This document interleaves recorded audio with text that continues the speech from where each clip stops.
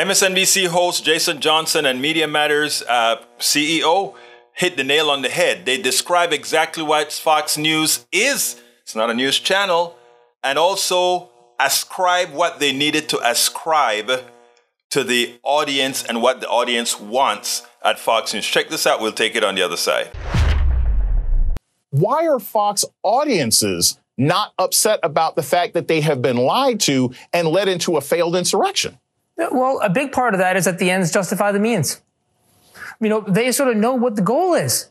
And so sometimes you have to lie and fib. And that's why the power part of this conversation is very important. Why their audience doesn't backlash against them when they're being derided or that the things are being, that their hosts are admitting that they're lies, is because they all know that the lies are done to serve a larger objective. Fox News lied not just to, you know, appease its audience, but because they were helping build the scaffolding for January 6th for an attack on our democracy.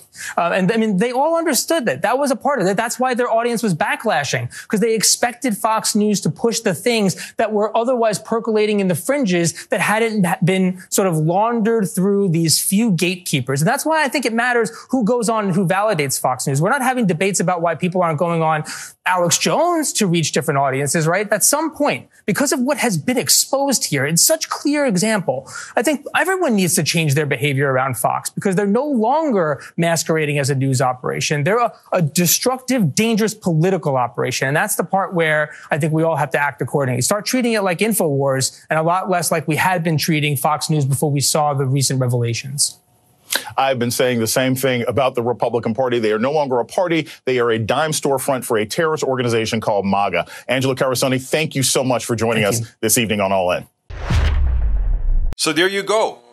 Let's remember what Fox News is, as well as what the Republican Party has become. Now, there's no doubt based on what we have here.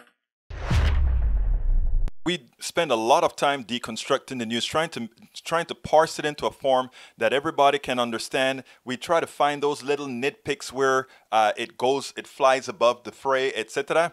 If you really like these videos that we do, I want to ask a big favor. Please go ahead. Number one, subscribe to our channel. And number two, please join if you can. Thank you so kindly for watching. Keep watching. Please remember to share. We must populate the entire internet with our progressive message, a message that we know is what most Americans say that they want. So help us, please join.